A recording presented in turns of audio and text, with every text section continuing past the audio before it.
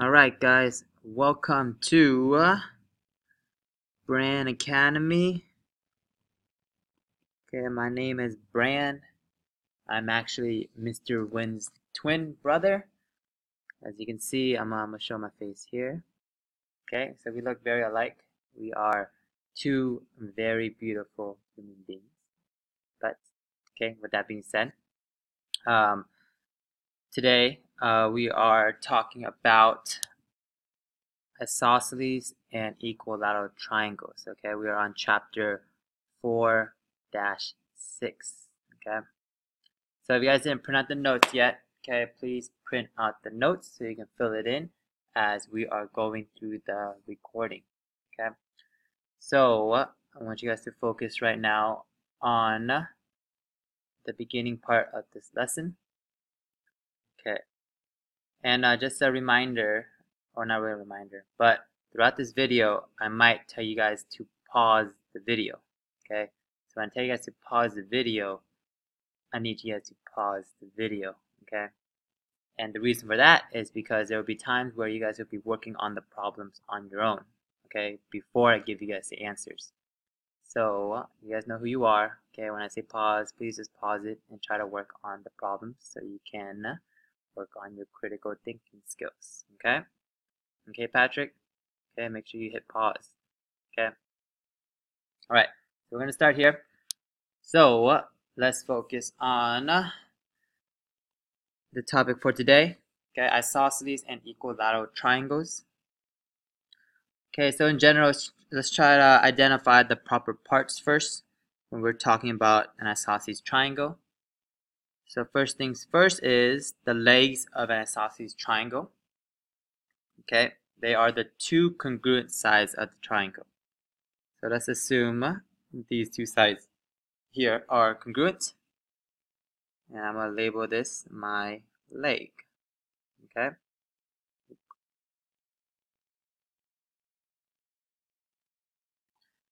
And my vertex angle now, okay, so looking at the vertex angle, is the angle formed by the two congruent sides. So I'm just call this angle 1. Okay, so the two congruent sides, right, are in red here. So the angle that we're forming, that vertex angle, is angle 1.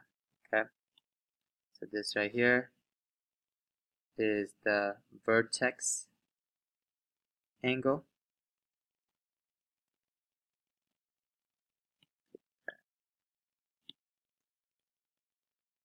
Alright, so that's the vertex angle. And now the base angles, okay, the base angles are two angles formed by the base, which I will label here. The base is, of course, the bottom of that triangle that are not the two legs. Okay, and they're formed by that base and the two congruent sides. Okay, so let's call this angle 2 and angle 3. Okay, and those will be the base angles. So let's put this in here. Okay, the vertex angle is angle 1. And the two base angles are angle 2 and angle 3. Okay. So in general, okay, we know what isosceles triangles are, right? They're a triangle with at least two congruent sides. But now we're gonna be more specific and talk about them in regards to a theorem. Okay, so now we're on theorems for isosceles triangle. Okay, so of course with theorems, we know there are going to be more proofs, right? Okay, so get excited. Okay, so for isosceles triangle theorems, okay, if you guys read this here, it says if two sides of a triangle are congruent, then the angles opposite those sides are congruent. Okay, so I'm going to label this right here. The two sides we're talking about initially is AC is congruent to BC, which is already marked there for you. So that's congruent. Then the angles opposite, right? I'm going to underline that. The angles opposite those sides are congruent. Okay, so opposite the sides, right? I'm going to draw arrows. So this angle 2 is going to be congruent to angle 1.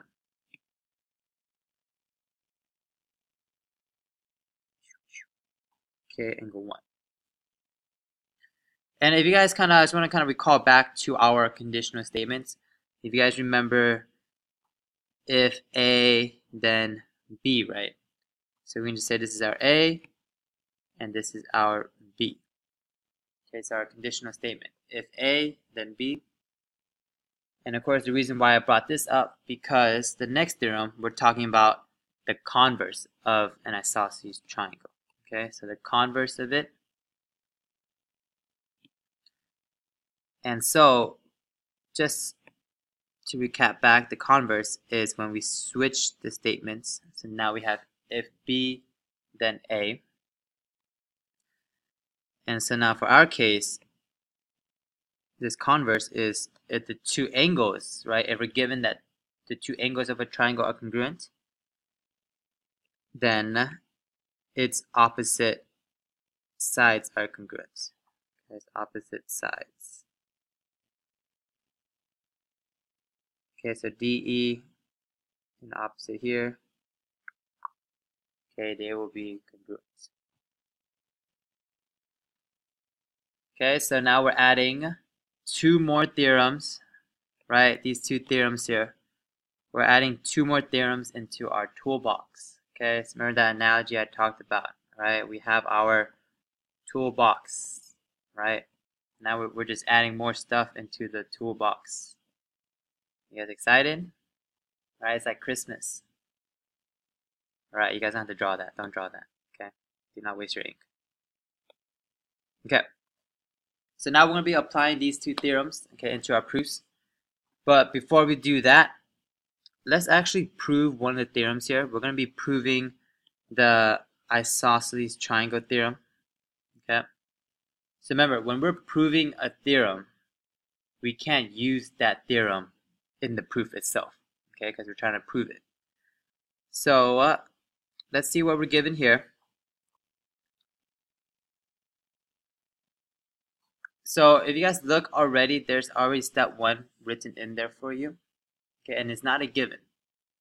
Okay, so there's something a little bit different here, and it reads for step 1, it says let N be the midpoint of MP.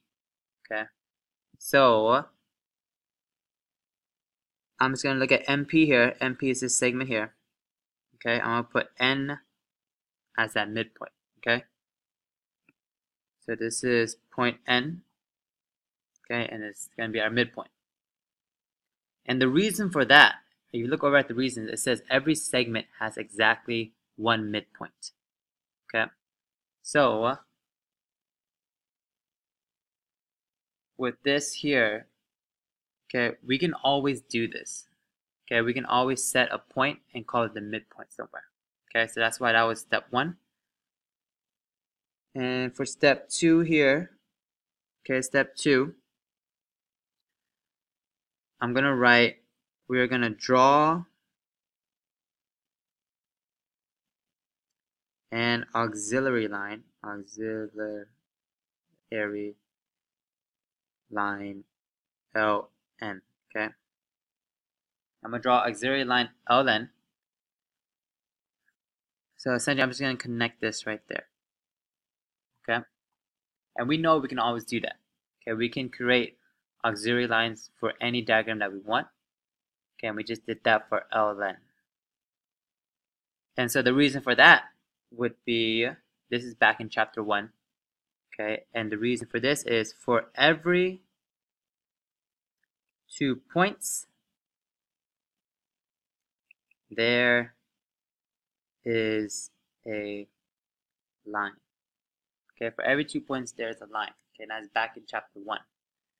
Okay, if you guys are panicking right now about these 2 steps, okay, because I know this is brand new, do not worry about it. Okay, we won't be doing this very often, and I will be warning you guys if this is on the test. But as right now, it is not. Okay, so do not worry about it. And so now let's prove this. Okay, let's kind of step back here and look at what we are trying to prove. Okay, so with this given here, okay, we have triangle LMP, and we know LM, mark this right here, LM is congruent to LP, and our goal is to prove angle M is congruent to angle P. Okay, so let's see how we're going to do this.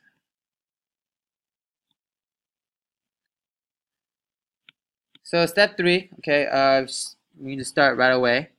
Now we can start with our given. Okay, so we can just say LM is congruent to LP, and that is because of our given. Okay, so right now I want you guys to finish the rest of this proof. Okay, so right now please pause the video. Pause it, attempt it, give it a good 2 or 3 minutes. Okay, and after those 2 or 3 minutes, okay, unpause it and check the solutions. Okay, so please pause. Okay, did you guys pause it? I hope you did, or else you're cheating yourself. Alright, so I'm just going to go through the solutions pretty quickly.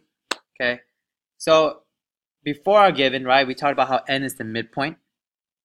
And with the midpoint, we will know that 2 segments would be congruent to each other, right? So if n is the midpoint here, I would know that mn is going to be congruent to pn. Okay, so mn is congruent to pn. And the reason for that is because of definition of a midpoint. Okay, then step 5 would be a classic. Okay, step 5 is ln is congruent to ln right here because of the reflexive property.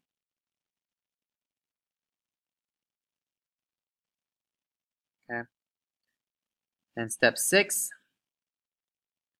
we can see now the triangles here are congruent. Those 2 triangles, triangle PLN is congruent to triangle MLN, and this is because of what? Side, side, side congruence. And our last step, since the triangles are congruent, now we can state that angle M is congruent to angle P because of CP, CT, C. Okay. All right. So that's a little proof that we just did to prove the theorem. Okay. There's just 2 more things that we need to talk about. Okay. So equilateral triangles. Okay. You guys probably already noticed from middle school, possibly. Okay. But equilateral triangles, we know that 1, all the sides are equal, right? The word equilateral here. Okay, equilateral. Right here. Okay, equilateral is all sides are congruent. And then over here, we got equiangular. Okay, which means all angles are congruent. So this is just stating that if you have an equilateral triangle, all the sides will be congruent, but not only that, all the angles will be congruent. Okay, so you have this image here. Okay, so if you're given an equilateral triangle, you will be given all this information. And so for 4.4, theorem 4.4 here, okay, each angle of an equilateral triangle would be 60 degrees.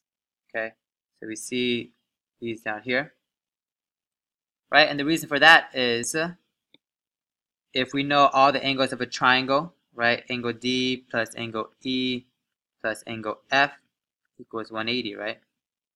Well, if all 3 angles are congruent, right, they're equal to each other, I can just call them all angle D's. Angle D plus angle D plus angle D, you will get 3 angle D's equals 180, and of course if you divide that out, angle D would equal 60. Okay, and so that's essentially all the notes, and now we'll be heading over to examples.